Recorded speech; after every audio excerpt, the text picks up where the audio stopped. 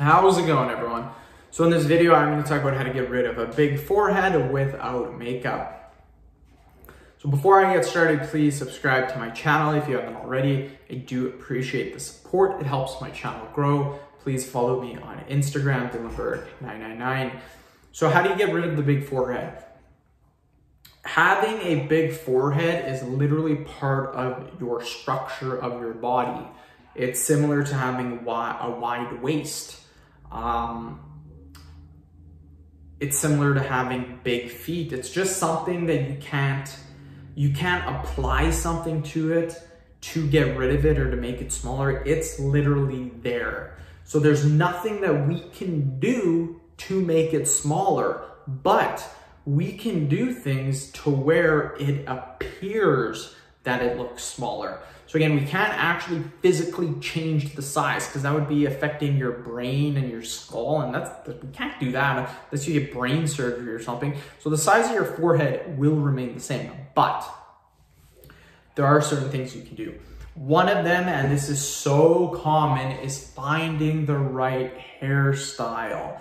There's lots of people with big foreheads that really use their hair to hide the area. For example, if you're somebody with a big forehead, you might want to have hair that comes down to your eyebrows like this, or to have longer hair like this. It doesn't necessarily have to be longer to the sides, but maybe longer in the front. This will hide your forehead. It probably wouldn't be good to kind of do the haircut that I'm doing. I actually cut mine a little bit short, but I usually spike my hair like this, so it's spiked.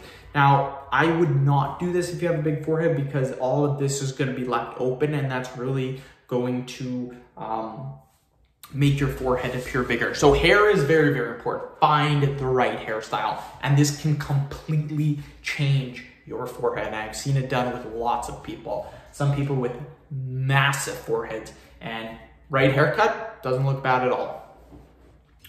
Another one is going to be wearing hats in certain situations.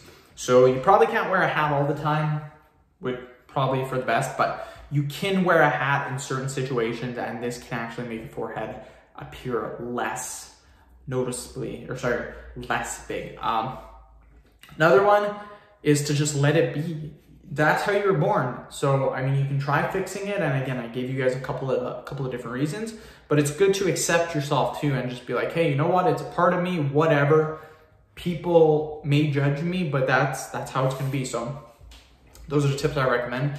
End the video. Thank you so much for watching. Please subscribe to my channel if you haven't already. Please follow me on Instagram, Dylanberg999. Thank you.